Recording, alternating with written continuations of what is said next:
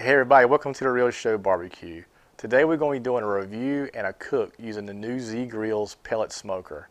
Now unfortunately, the first part of my video we had some problems, so I had to cut that out. So I just want to let you know what we did. We're actually cooking a whole brisket that I picked up. It's just a choice brisket, inexpensive brisket I wanted to do as a kind of a test run on the new ZGrills. Now what I did do is I used Cosmo's Reserve Blend for the injection. So I injected it really well. And then I used DAIGLE'S brisket rub. Fantastic flavors. It's been a while since I used that one, but it has some really good flavors. It does have a bite to it. I think they're from around the Louisiana, so it's got a little bit of that Cajun kick to it, but it has some really great flavors. So, and then I let it sit for about an hour while I was getting the pellet smoker up to temp. So hang with us and we'll take you out to the grill and show you how everything looks. Alright guys, this is the new ZGrills 7002. This is the premium model 7002E. This is what we just got in recently and we're going to cook this brisket on today. So I'm going to bring you in a little closer, and we've already put it together. It was real simple. Took maybe 45 minutes total. I do recommend if you have an extra person to have them help you with. So let's go in closer and we'll show you some of the different parts of this grill. First of all, it's got a nice hopper, pellet hopper. It's pretty large. Put a lot of pellets in there. That's like one bag of pellets they sent me, and we're using their pellets today, which is oak. And as far as their temperature settings, it's pretty self-explanatory. It's very simple to use. And while we're doing that, I'm gonna go ahead and cut this on, and it's already on here, so we're gonna go ahead and put this on 300 is what we're searching for today. So it's just really simple to do.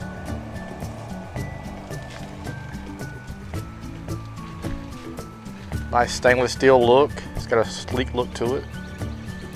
Your smokestack. Inside, got a fair amount of room here. Got you a warming rack up here, or if you want to put something kind of small up here during your smoking time, you can. And I could probably put a couple briskets in there. Maybe 3 or 4 ribs, racks of ribs, depending on how big they are. Then you got your grease drain here. I just need to put me something in there, like a little cup or something, to catch that grease. Wheels are really nice, heavy-duty wheels. Got you a rack down below if you want to store some stuff, and it came with a really nice cover as well. And if you're new to having a pellet grill or smoker, this right here is your grease tray down here. As you can see, the foil on that. And one tip there for easy cleanup is to always wrap that in foil. You will thank me later, so be sure to do that as well. Porcelain coated grill grates. So overall, this is a great looking pellet grill. Again, this is a pretty straightforward pellet grill. Very easy to do, very easy to operate. So if you are new to pellet grills, I definitely recommend it. And once we finish with this cook, we will give you the final review on how it performs. All right, we got the brisket on. We'll go ahead and put our meat probe in here, probably the thickest part we can find. Right in there. And I've been monitoring this so far, and it's pretty accurate. It's been within the around 5 to 10 degrees as far as the ambient temperature of the grill.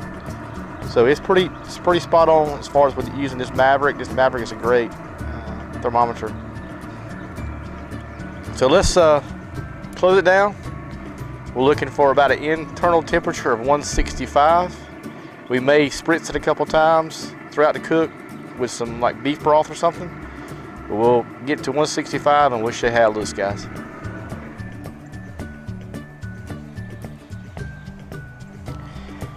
We're about an hour into the cook.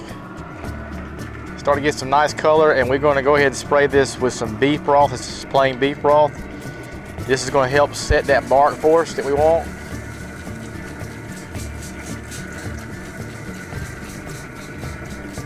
It's looking really good. It's coming along nicely. ZGrills so far is holding the temp really well, and it's very accurate as far as with the Maverick thermometer. So we'll come back in probably another hour, 2 hours and spray it again.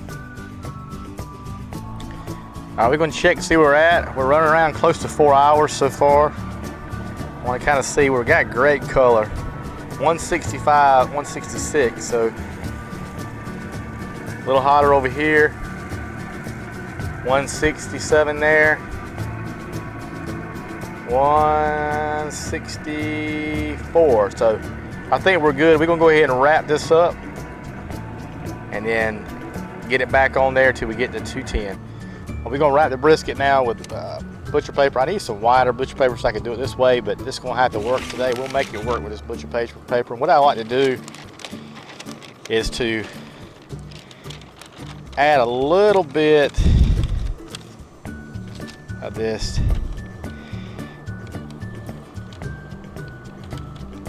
beef broth, wrap another piece around this.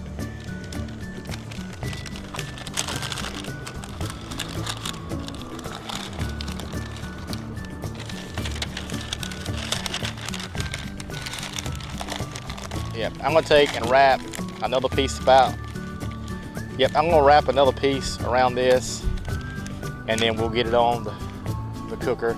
All right, our outside thermometer is reading right around 205, so we're gonna check this with our instant read.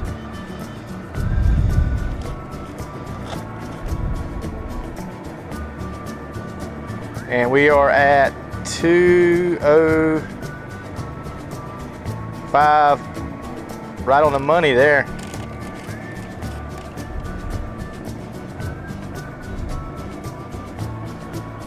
Right at 199 there.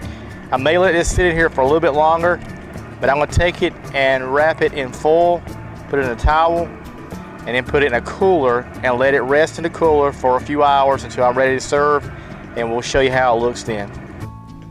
All right, guys, I've already removed the point because I'm gonna cut some burnt ends, so I wanna go ahead and try this, see how we're looking. It's a little dry on this end, but this is where I actually had cut it away from the point originally. So we're gonna kind of cut across the grain here, see how it looks. It's got a pretty nice smoke ring there. Let's cut a few pieces up. It's still got some juice in there. Again, this is not a high end, this is just a choice brisket, and it's definitely got some flex to it. Let's pull it apart. Oh, it pulls apart fine. Yeah. So it's not bad at all. I mean, I call that a success there, really. It's got a great flavor.